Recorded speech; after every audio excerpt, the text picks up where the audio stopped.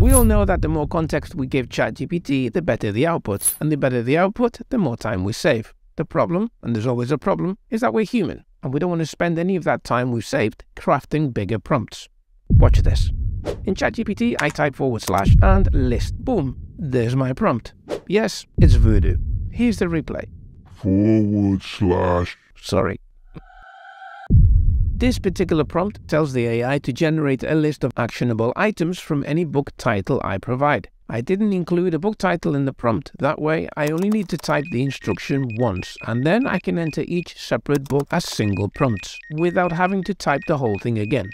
Only now, I don't have to type the thing ever again, or spend 2 minutes trying to find out where I last saved it, so I can copy and paste. TextBlaze is the name of the magical tool that's making this possible. You save any snippet of text as a template and give it a shortcut.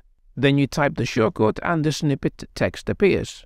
TextBlaze is a Chrome extension, so it works for anything you load on your browser, like Gmail, Docs, spreadsheets, all your social platforms, and of course, ChatGPT. Here's how you save a prompt.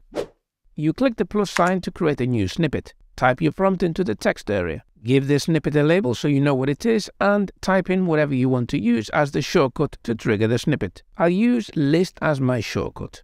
You can also create folders to keep your prompts and other stuff organized. Now there are 3 things you need to know. There's a free plan. A. There are dynamic fields, so you can build a letterhead and include today's date and call it up with a shortcut every time you need to. The Pro account includes automations, form elements, and even if and then logic gates.